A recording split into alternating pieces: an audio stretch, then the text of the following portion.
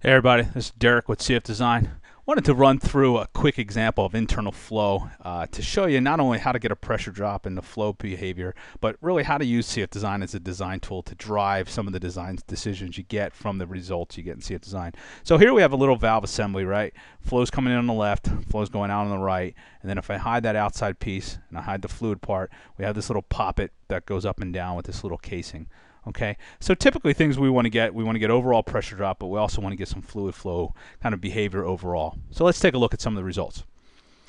So the first thing I do is I plot pressure on the fluid. Okay, so if I want to get overall pressure drop, I can just kind of look at the scale, and we're looking between what 111 and 132. So probably in about the 118, 117 range at the inlet. If not, I can simply just hover right over it.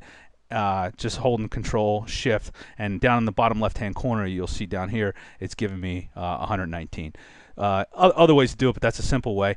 Other things I want to do is I want to look anywhere where there's a big gradient, so around bends and anywhere where it's changing area drastically. So right here, anywhere where there's this big step or big sharp angle, and this guy over here. So you have these pressure kind of drops or real big gradients in large regions. It's a quick way to see where you should improve. So in this case, I would kind of smooth this path out.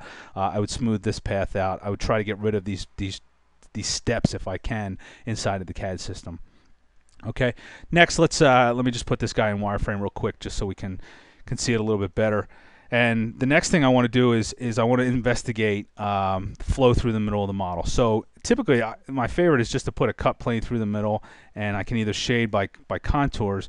And what contours are showing me is that I think like a fluid. I come down here, I go around the bend, and then up, and these are kind of giving me the general overall path. Anywhere where there's dark blue, here, up here, down here, these are dead zones. These are just areas where there's recirculation going on. That's not necessary, and all it's doing is hurting the model. An easier way to probably see it is to look at vectors. So let's put in, let's turn shaded off and put vectors on. So let's just grow these guys out a little bit, and you're getting this kind of the same data, but just in vector format. So you got a bunch of recirculation going on here, lots of stuff going on here, a bunch of junk up here at the top. So again, these recirculation regions are just giving you just having an impact on the overall pressure drop, and they're having an effect on the overall performance. Sometimes you can sometimes you can do something to fix it, and sometimes you can't. But at least these are some ideas of what to look for. Next thing, this guy right here, this little poppet. Most of the time when you have flow like this, you want the impingement or the force to be directly in the center of that poppet so that it moves up. Otherwise, if you have too much flow going to the right or too much flow going to the left, this thing will tend to bend back and forth. Okay, so an easier way to see it is if I go in here and I set the pressure values directly to that part. Okay, so now you're starting to get a better idea that there's probably more flow going over on the right side than the left side based upon this little red bullseye here on the left. It's a little bit more jaded to the left. You can also see that just from the vectors themselves, but let's scoot out a little bit and put in a couple XY plots. So if I just grab a couple points here across this cutout, it gives me kind of an XY graph going on there, and then I do the same thing on roughly the same spot on the left hand side. Nothing secretive here. I just fat fingered it here, but so the velocities here is about 1,000. The velocities over here are up in the 1,100 to 1,200 range. So that's probably explaining why you have this bias to one side or the other. Okay.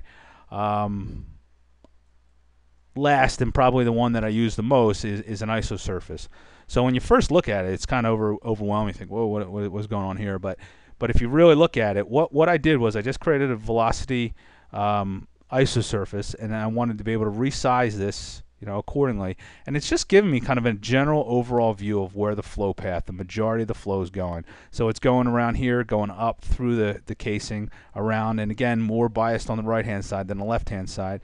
Anywhere where you don't see an isosurface tends to be where the dead zones are. So it gives you an area where the flow could be altered a little bit in the CAD system, meaning that you go in and reshape the flow path so that it looks more like that. The more it looks like where the flow goes, the more optimal the pressure drop's going to be.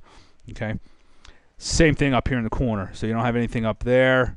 So that anywhere where you have corners is typically where these kind of the dead zones are, in these areas that you don't really need. So anyway, just wanted to give you a quick idea of ways that we use CFdesign to drive the design, not just simply get a pressure drop. Thanks.